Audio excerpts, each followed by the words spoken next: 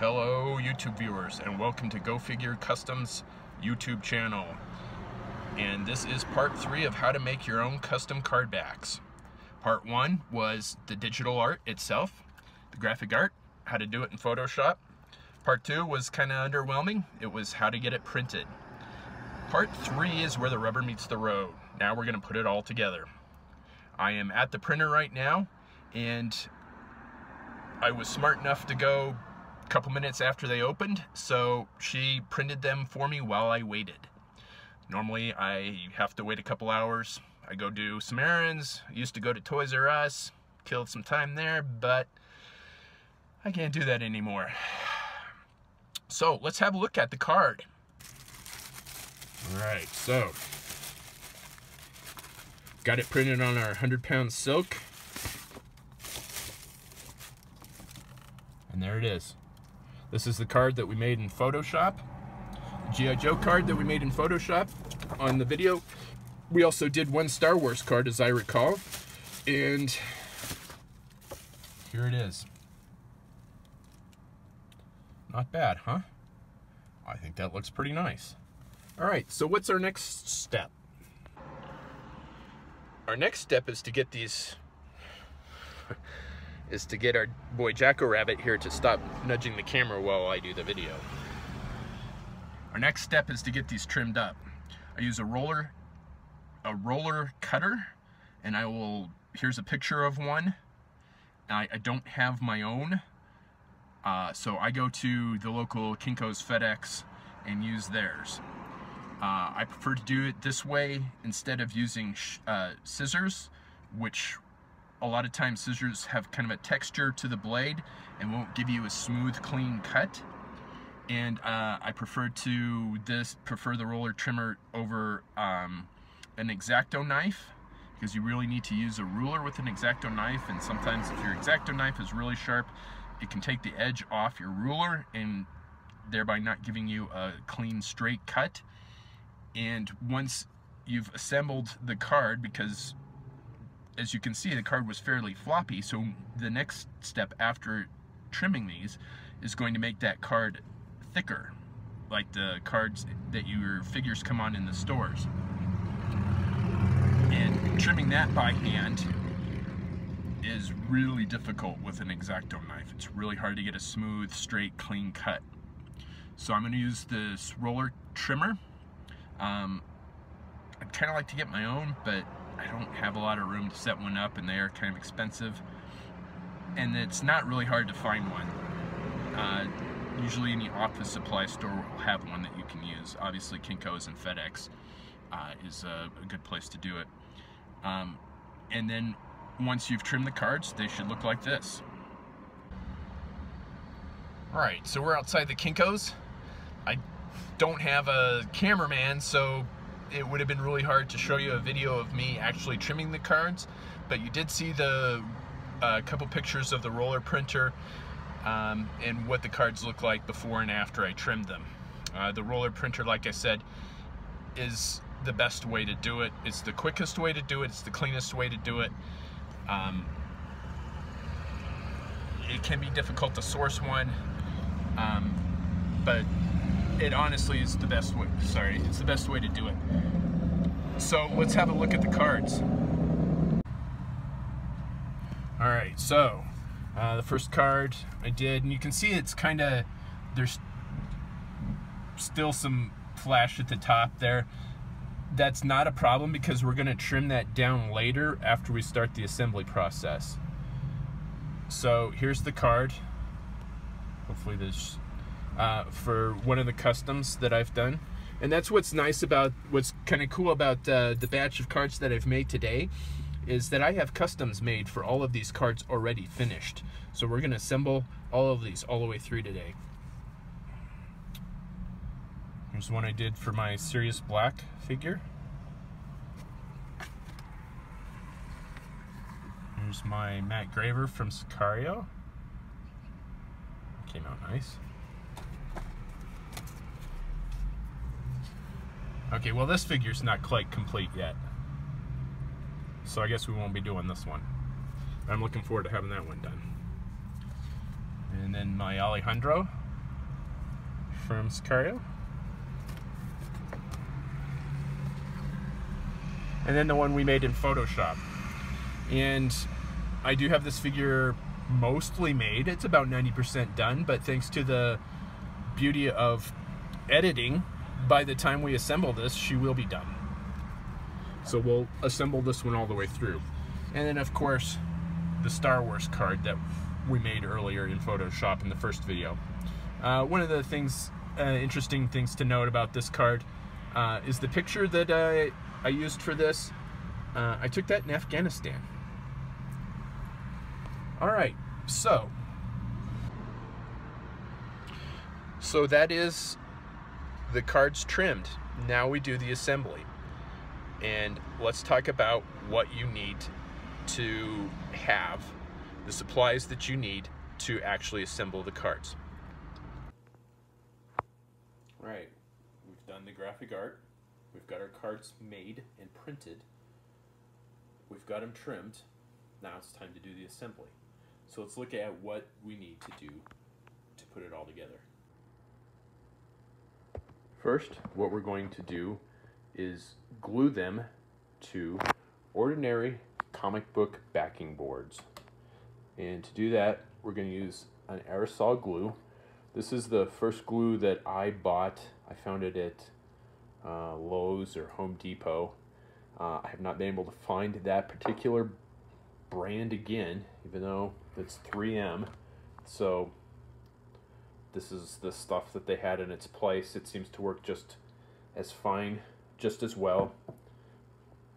So what we do is spray the card and glue it to a backing board. And then I use a paint roller without the brush and flatten that card to the backing board. So due to lack of a cameraman, I can't actually shoot this while I'm doing it, but this is the finished product here. Sprayed the back of the card we got printed and set it down on the comic book backing board, and using the paint roller just rolled it down. So what I'm going to do with it now is I'm going to put it under a stack of really heavy books just to get that pressure on there to make sure that that card really gets glued on there tight and evenly. And I'm going to let it set while I do the other cards. Now, as you can see with this card, that it's not on there evenly. It's on there crooked. And you know what? It doesn't matter, because what we're going to do once we get all of these, once we get all of the art glued to the comic book backing boards, is we're going to go back to Kinko's and we're going to use that roller trimmer and we're going to trim off the edges of the comic book backing board. So there's two sides to a comic book backing board.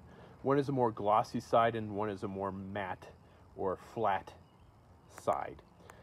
Which side do you glue it to? Honestly, I don't think it really matters. I tend to glue the art onto the glossy side. You know, it's going to get trimmed down and it's going to hang on a wall. So like I said, I don't think it really matters. I don't do a back. I don't make a second card to glue to the back. I've thought about doing that, but since I hang all of my finished product on a wall, it would never get seen, so there's not really any point in doing that. I have thought about making a stock back card that would go on all of them, that would show, you know, like collect all of these figures, but I just never got around to it. And like I said, everything gets hung on a wall so no one would see it. So here's the Star Wars card we made in a previous video, and it was for one of the Republic Commando customs that I made. And it occurred to me while I was gluing this together that all of my Republic Commando customs are on a stock card that I made specifically for Republic Commando customs. So this particular card is not going to get used. In fact, I probably won't even trim. I don't see the point in even trimming it beyond this. Let's take a look at those Republic Commando custom cards and talk about those for a minute. So here displayed on the wall is my customs. These are the Delta Squad customs that I made. They're super articulated. There's Boss and Fixer and Sev and of course Scorch. And then of course the guy that we made the card for in Photoshop originally. Now these cards, you'll notice, have an edge to them that to make it look like it's die cut. And you'll see even on this one there's some edging that it's not very clean, especially looking at it from the top. Looking at it like right in there, you can see it's not very clean. That's one of the reasons I don't make cards like this very often, is because you have to cut them with an X-Acto knife, and you're cutting through not only the thick 100-pound silk paper that you printed your cards on, but also the comic book backing board, which is quite a chore. So I like how these look in the end for the most part, but if you don't get the cuts really nice, then they tend to look kind of half-assed. So I don't tend to make die cut looking cards like this.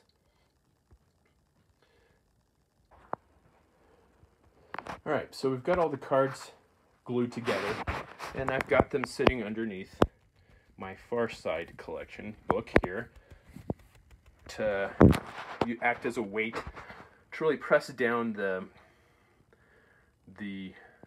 card into the comic book backing board. I usually let it sit about 15 minutes, or until the glue is really cured very well. And here we go. This is the results. And so there's our cards. So now it's back to Kinko's to trim the edges off of these. Alright, back from Kinko's, and I've done the final trim. I've trimmed the backing board down to the card art, and that's what we have. We have our final card. Now what we need to do is get the figure on the card. And there's any number of options to do that. One of the places that I get supplies from is Empire Blisters. I think it's empireblisters.com. I'm not positive on that. Don't worry, there'll be a link in the notes for that. And they make these nice, fine little blisters here. The only thing that I have a problem with those is that Empire Blisters is a reference to Empire Strikes Back, which means Star Wars figures. These are reproduction Star Wars blisters. Unfortunately, they tend to be very limited on size because they are meant for the original Star Wars figures. So any of my bigger customs do not fit in these, unfortunately. They have another blister and it's about IG-88 size. I haven't checked for a while to see if they have different blisters, and I'm still shopping them around. I know there's other options out there, I just haven't found them yet. The other thing that I get is off of eBay, and it's the figure display cases. These little cases here, clamshells that close up, and you can use those as well. One of the other things I haven't tried yet is I bought a couple of the Devil's Toys War of Order figures, and they came in these nice little stuck together here. This nice little blister, display blister. that you could slide a card down in. So I'm probably going to use those two at some point in time. A little Goo Gone will take off the stickers, and it'll be a fairly simple thing to just slide a card, make sure I get the card the right size, and just slide it in there. Yeah, kind of the downside of that is it's I only have 2 of them. I only bought 2 of the figures, so it's one and done. I may or may not use these. Chances are I probably won't use these because I like all of my customs, all of my stuff to be universal. I like it all to look like it's from the same toy line, kind of the same manufacturer. These, since I can't get these on a regular basis, I won't actually use them because they won't look like anything else that I do on a regular basis. The other thing that you can use is blisters from previous figures. And you can see the downside of this is you've got to clean off the card before you can use it. So if you can get the blister off the card cleanly, I've heard people say to steam off the blister, then that is a fantastic option because they come in any number of sizes. The G.I. Joe 20th anniversary figures are a good example of that. They came in any number of different sizes, especially for larger figures, because some of those figures came with tons of accessories, and they were all not all of them, but a lot of them were different sized. So they would be an easy resource, and I don't think the 20th anniversary figures, some of those figures are not very expensive to get. So even if you wanted to buy a carded figure off of eBay just for the blister, it's fairly cost effective. However, as you can see here, there is still gunk on this blister from the card that it was on.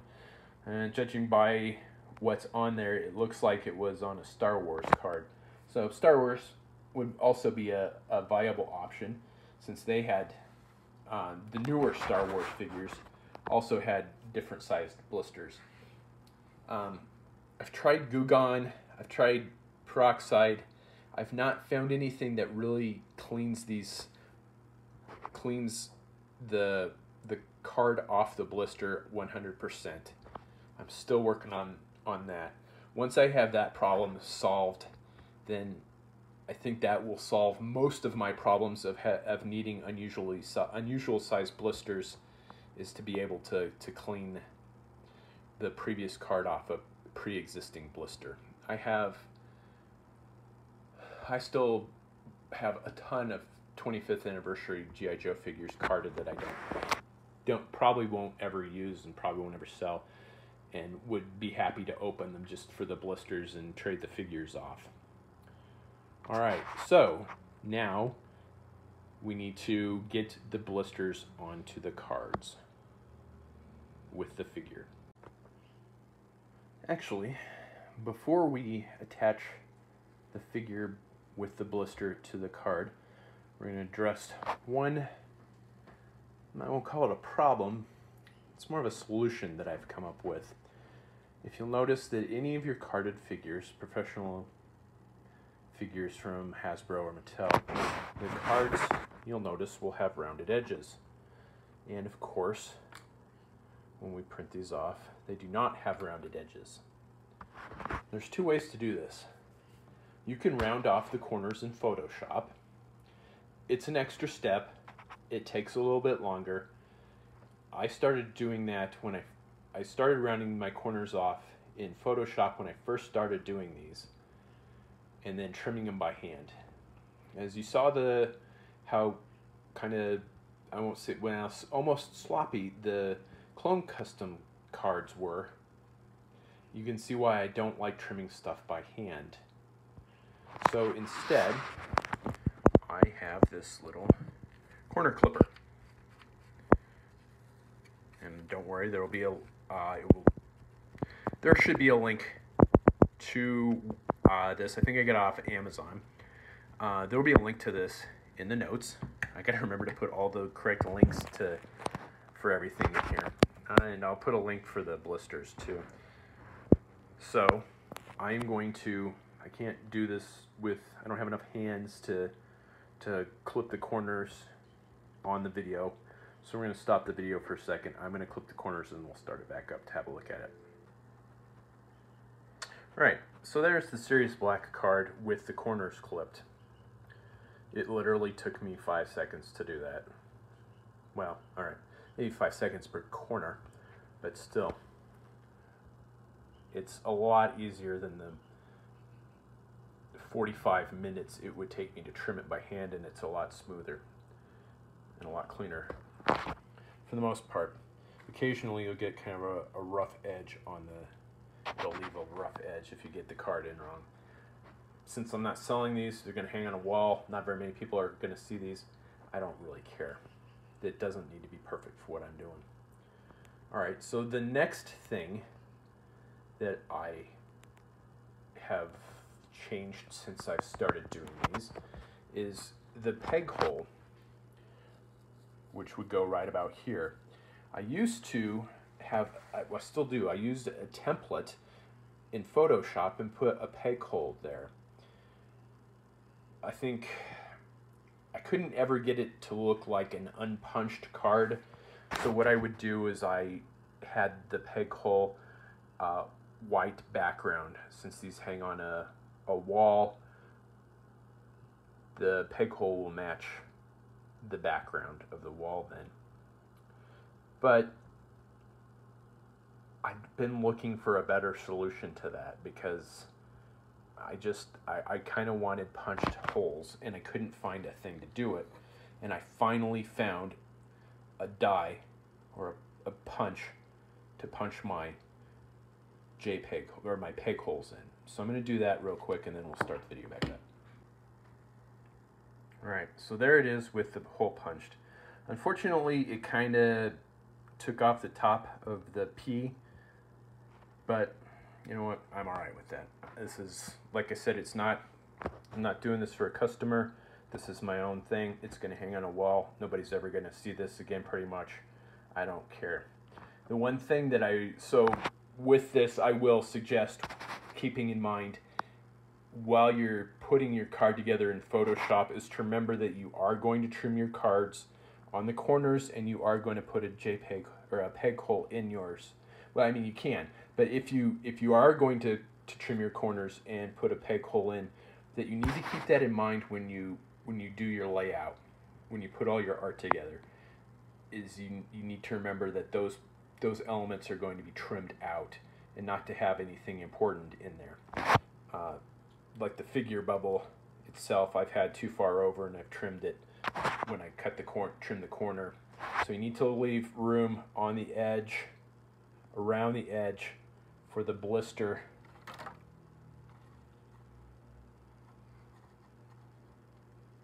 to go on like so. Now to attach the blister, I am using just straight old super glue. I've seen some people recommending double-sided tape. I haven't tried that yet. I think it probably is a better solution. I think it's 0.5 millimeter double-sided tape. I'm gonna look into that, but you know, like I said, it's for me. This works. I can't use super glue accelerator like I would normally use on my customs, so it needs to sit after I glue the bubble to the card, and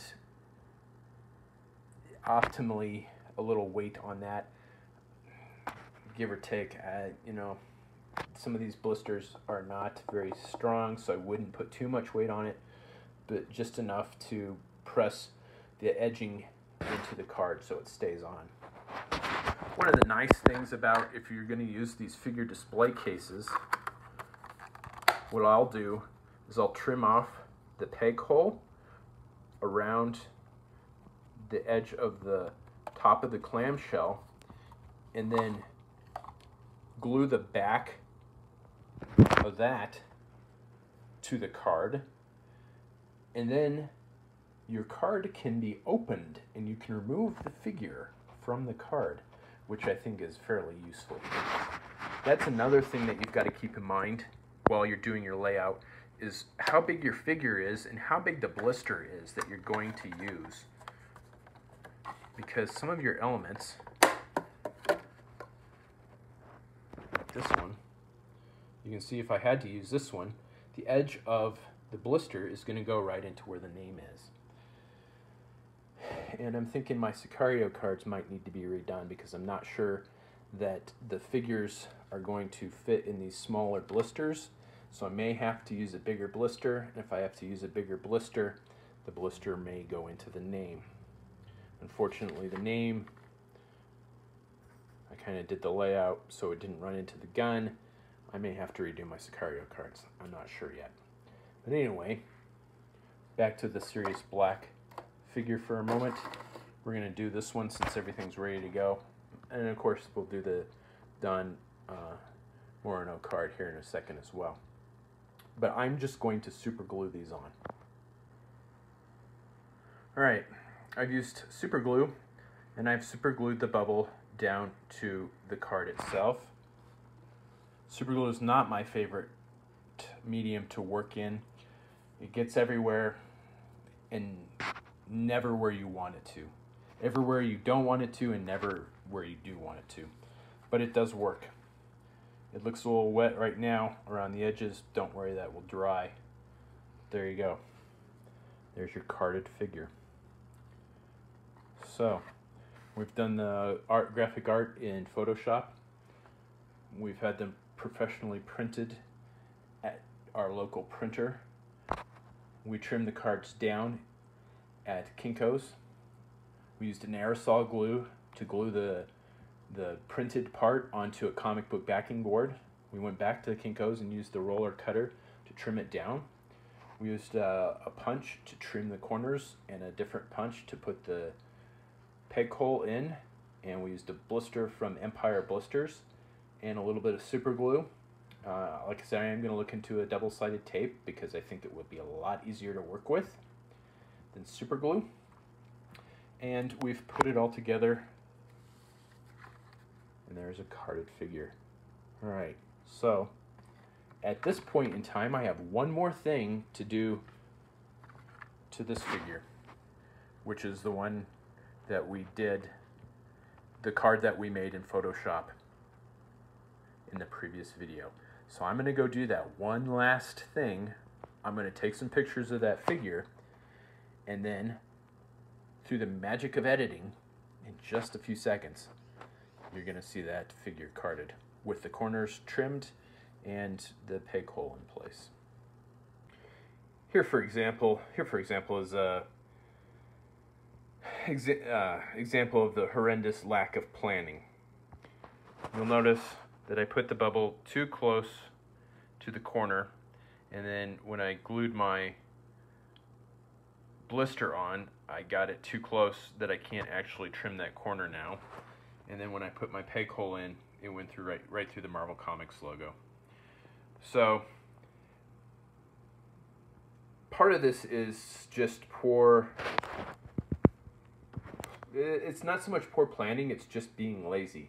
Because this background is the actual comic book that I used. And if I'd have taken some time, I could have sourced different images. There's a poster without the logos that I could have used for the background and then superimposed the logos. And if I'd have put a little more work into this, I could have made the space for the peg hole without it overlapping any of the elements in the background. And I should have trimmed the corner before I glued my blister on. So these are lessons learned. You know, make sure that your card is going to be, the layout of the card is going to support what you want to do in the end. Sometimes it's hard to see that as you're making it. So you have to know what your end goal is going to look like before you make it and as you make it, to make sure it comes out how you want it. Now here's an example with a little more forethought involved. I knew what bubbles I wanted to use, so I knew where I wanted to put their names. I knew that I was going to center the Sicario logo, so I knew that I didn't want to put my peg hole there. I also trimmed my corners before I glued the figure down in its bubble. So I knew my peg hole would be off-centered, which is fine because I'm gonna hang it on a wall anyway. It doesn't have to be centered. I knew what blisters I wanted to use. I didn't know if they would work with the figures though. There's two different sizes. There's three different sizes. There's like a droid Ewok size, and then a small figure, and then a larger figure, and I think there might be a fourth size for like IG-88 size figures. But these are the Empire blisters, and these are the new Marauder Task Force contractor figures. So this answers one question: will the Empire blisters work with Marauder Task Force figures? And that answer is unequivocally yes. The other thing that I will point out is you can see their guns in there. Make sure you have all of their equipment. Like here we can see Sirius has his wand in his hand. Make sure you have all of the gear that you want to go with your finger in its bubble, in the blister, before you glue it down. I made that mistake on my World War II Captain America. I gave him a Tommy gun, and I didn't have it with the figure, and I glued the blister down with the figure and his shield, but without his Tommy gun. Now, I did have a second card, since I do print out 2 copies of that card. So what I could do is use that remove him from that blister, remove him from the blister, use the second card that I have printed, make a new card, trim it down, and put him on use a new blister and glue him in with this Tommy gun, which I may do at some point in time when I'm not so lazy and am a little bit more motivated. All right, all that remains is to do the Don Morono figure. Now you can see I've already gone ahead and trimmed the corners, and I put the peg hole in the center. I knew it was going to interfere with my logo, but I'm fine with that.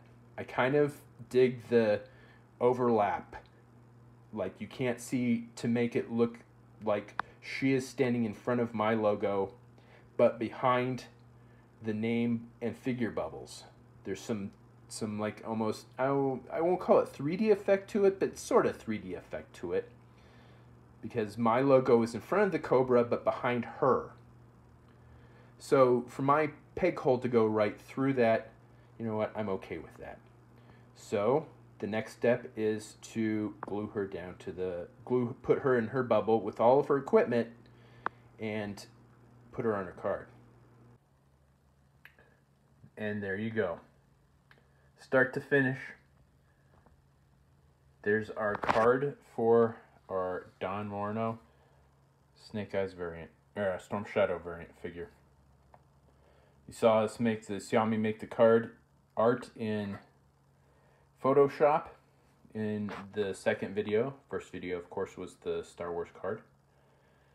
And subsequent videos, we printed it out, and this one, we put it all together, and there it is, all done.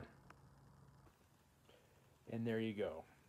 I think that answers the most frequently asked question I get for this sort of topic, and that is, how do I make my own custom cards? The biggest hurdle is just having Photoshop. Honestly, it's not that hard to use.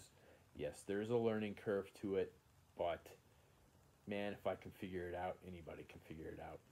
And the stuff that you're doing in Photoshop barely scratches the surface of what that program is capable of. So it's only as difficult as you want to make it. I'm sure my cards could look 100% better if I really knew what I was doing in Photoshop, and I don't.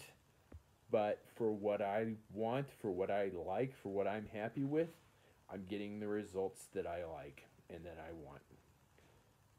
Once you've got the art done in Photoshop, you just need to take them to somebody to get them printed on that 100-pound silk paper and trimmed down, glued to a comic book backing board, trimmed once again, and then make sure you've got your figure with all the accessories on a blister that will fit, and it will fit with the art that you've designed. And with either tape or glue, put that blister on there. And that's it. As I said in the previous videos, I do use templates in Photoshop, so if you want templates, let me know. If you have further questions, comments, be sure and sound off below. Please like and share the video. And I'm always open to suggestions for further videos, so let me know what else you want to see. Until then, have fun making your own custom cards.